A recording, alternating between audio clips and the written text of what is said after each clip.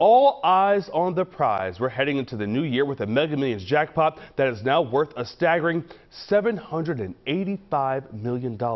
No one took home a winning ticket in last night's drawing. The next drawing will be on Tuesday, January 3rd. If there is a winner, the cash option will be an estimated $395 million. And let's get a look at the numbers for last night's drawing.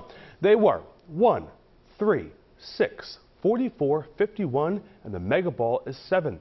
Make sure to check your tickets because you may have won a smaller winning if you at least matched one number.